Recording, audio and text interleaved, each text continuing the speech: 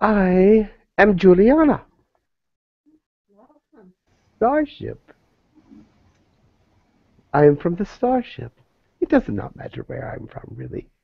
But I am from a starship. Are you the same as Juliana? Yes. Yes. Did you have a question?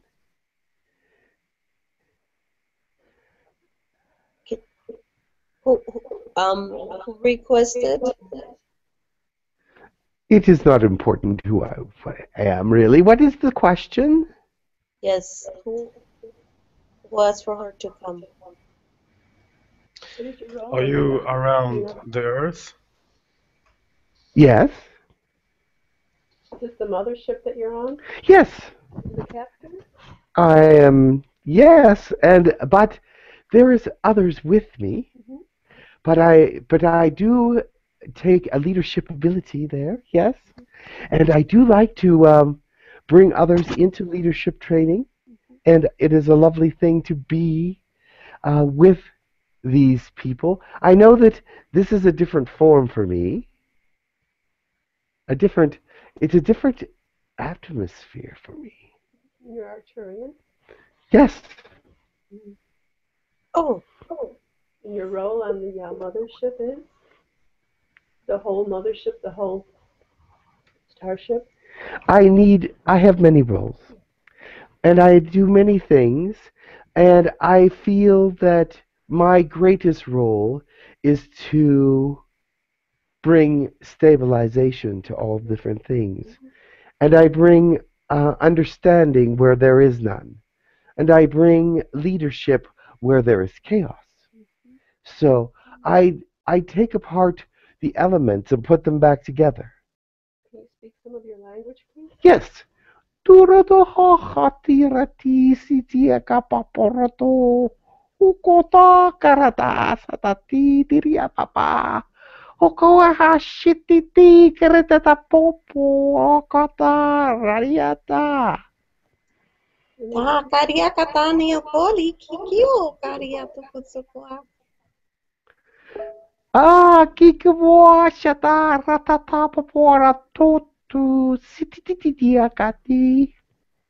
kalio kotanana kio kotokoto sakalio nakatiako kia la katanio kata.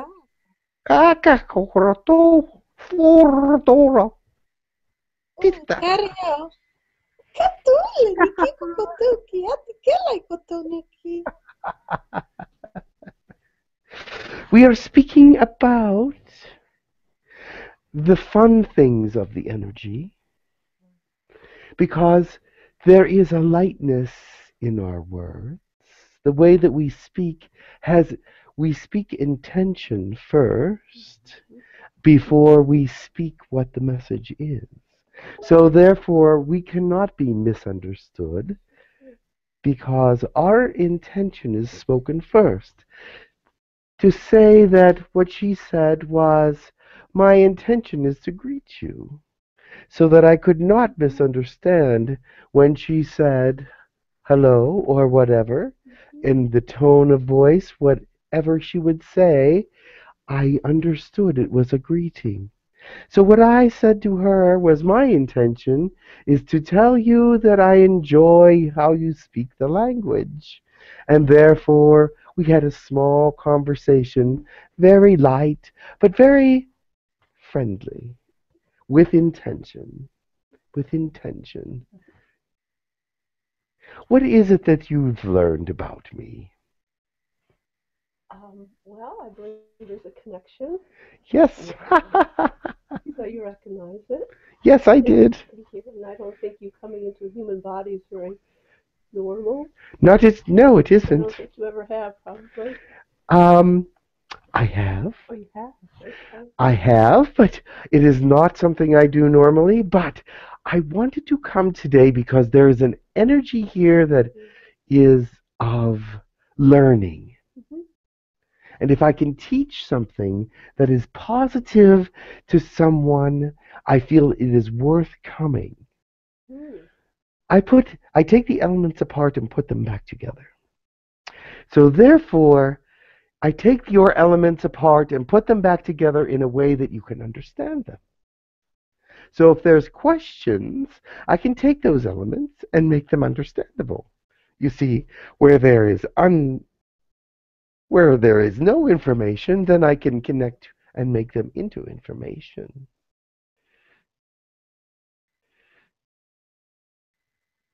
Is there questions out there? Brian? Yes, yes. Hello, my friend. This is Brian. Hello, Brian. Hello. Can you describe a little bit about who you are and how you are connected with Girk Fitneer or any of the others? Girk Fitneer. It's a many-part question.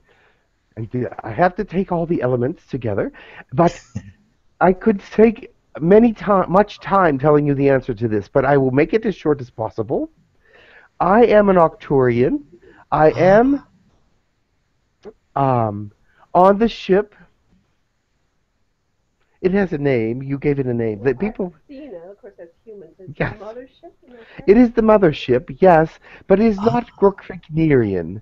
The Girk Fitneerian Alliance is within themselves of 5 species.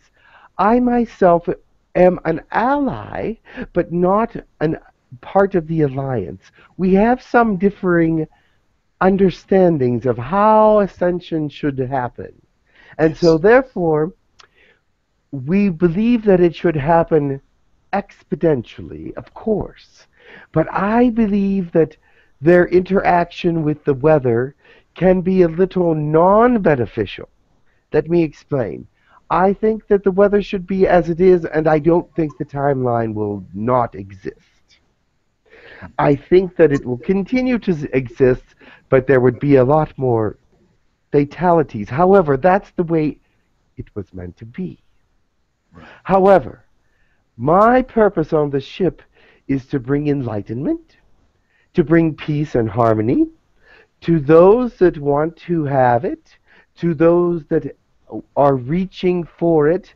I will help supply it in one way or another. I am also beneficial for the people in my ship. I am sharing leadership, although I am the leader. I share leadership with many. But they report to me in the sense that not to write anything, not to bring me anything, but just to communicate what it is that we all should know. Actually, if I explained what I look like, I'm sort of orangey. I'm not real tall. There are some portions of our species that have small little horns, but I don't have those. But I'm female, so some of the males used to have small little horns in the past, but not anymore. I'm bipedal, pedal, whatever word you want to use, pedal, not sure. But I'm not real pretty in your eyes, but I'm pretty to those that think I'm pretty. So you have a pretty voice. I have a pretty voice. Oh, what about your facial features? Like, I have a big mouth, so in so many ways, but just a little bit of Arcturian humor there. But I do have a rather large mouth, yes, and our eyes are smaller because we do come from a bright.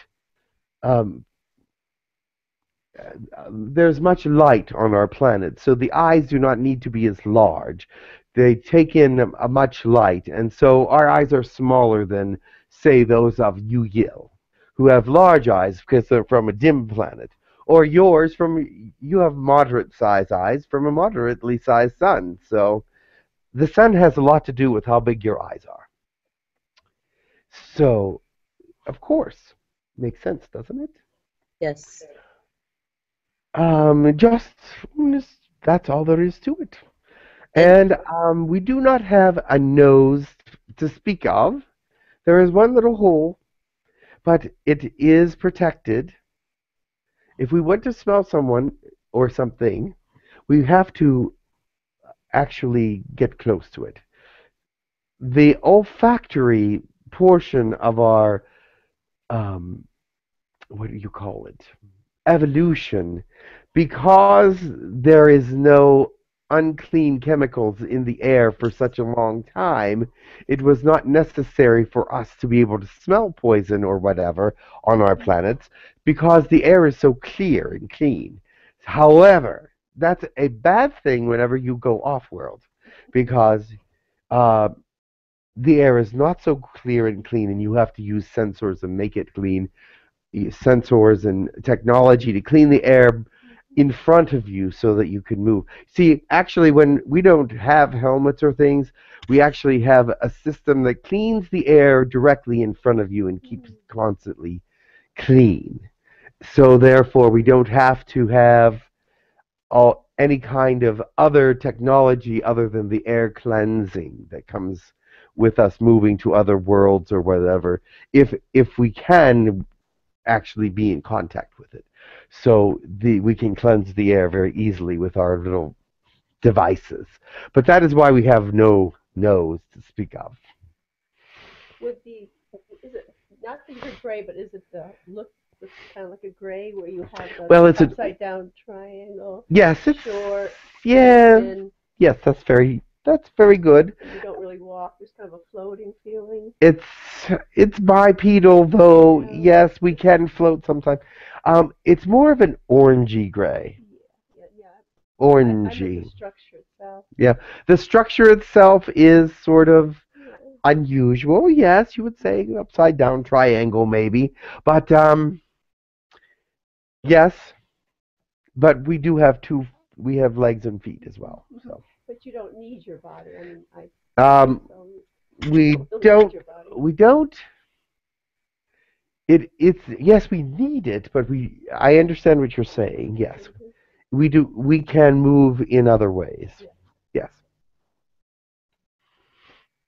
we do need it though for some things. Yes. You're connected to Juliana. Are you now speaking as the feminine versus the male? Or? Yes.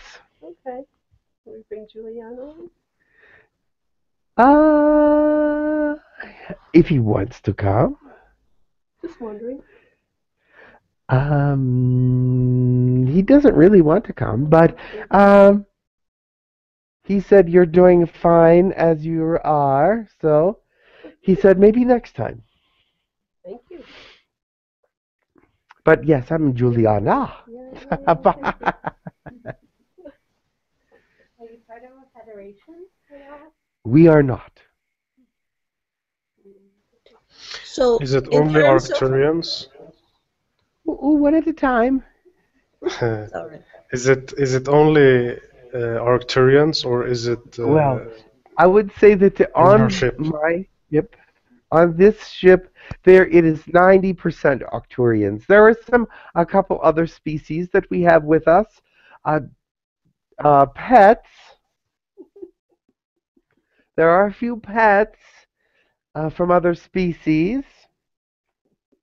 And there are a couple other travelers with us. We're taking them to their homeland. We're being used as a transport for a couple of other different species, but they are not part of the ship membership. But they are friends. It's a large ship, I'm assuming. Yes, it is a very large. Yes, very. Like a biosphere. Yes. And do you spend most of the time there, or do you actually go back to the planet? Well, we can transport back and forth. Well, Yes. I can go back to planet. We just call it planet. We can go back to planet and visit family or friends or whatever. Yes, we often do. We often have our times where we need our freedom and space as well. I mean, there is work and there is density, and there is dimension, and there is planet, and there's family, and we are part of it all. Yes. In Ah. Oh, about human years? Human years. Uh, uh, Close to 100. That's it? That's it. Oh. Yes. We live a long time, but I'm only about 100. Juliana was as well, only 100, couldn't be. He's a little older. Yes. He's a little older by at least 50 years. And your time. That's it? Well, we'll see. I have to figure it out. Maybe I'm incorrect. Yeah. What was the question here? yes, in terms of this is Sabrina. In Sabrina! terms of in terms of Earth ascension, how are you helping us? Well, here I am. I know. I know. I sort of asked the obvious. No, but there is other ways. You are correct. I understand your question. We are working with other different. We work with Girk Fitneer, and we counsel those people that do this sort of thing, and we counsel those that are interactive with the earth. And so sometimes we give them advice that we feel is pertinent because we feel sometimes they overstep their boundaries.